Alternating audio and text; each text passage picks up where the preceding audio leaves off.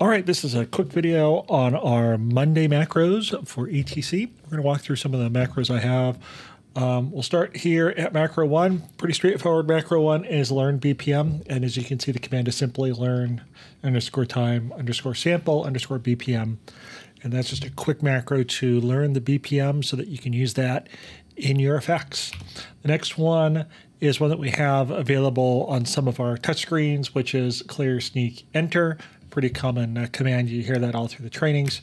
Here we've got a clear sneak time of 3, so that takes it out in the timing of 3 instead of the default, which we have set in our console to 5.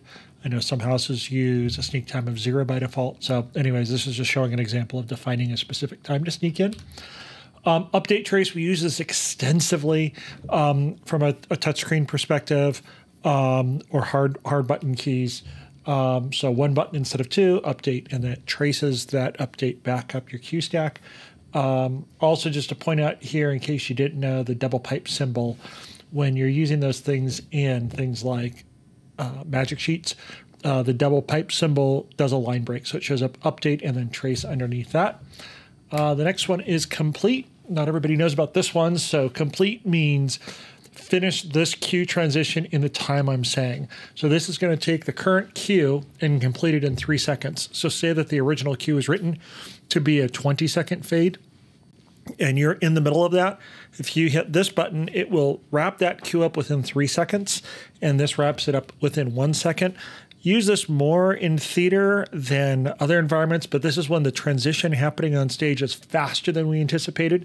We don't exactly want to do it as a manual queue where we're actually doing a manual crossfade, but this is the, hey, we've got a 20-second fade for this thing on stage to happen, and oh my goodness, they're going way faster, or they skipped lines, or they forgot lines, we're jumping to the next section. So this lets us get there still without like immediately going there in 0 seconds, but we have the option to go in 1 second or 3. And cosmetically, I call complete now, even though it does take 1 second.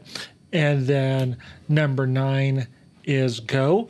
So this is queue list 1, fader, master, go. And this is used primarily, I use this to trigger this macro using OBS, so a remote control sort of environment.